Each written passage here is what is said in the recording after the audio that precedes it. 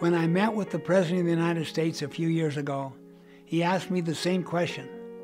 What did I think was our top educational challenge?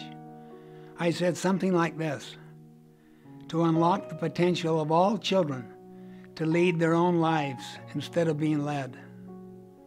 This would be a transformational change in education, not a transactional change.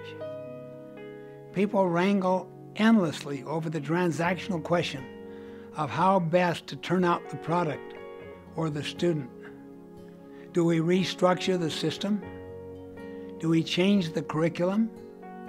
Do we switch to online schools? Do we do more or less testing? But none of these answers really gets to the point.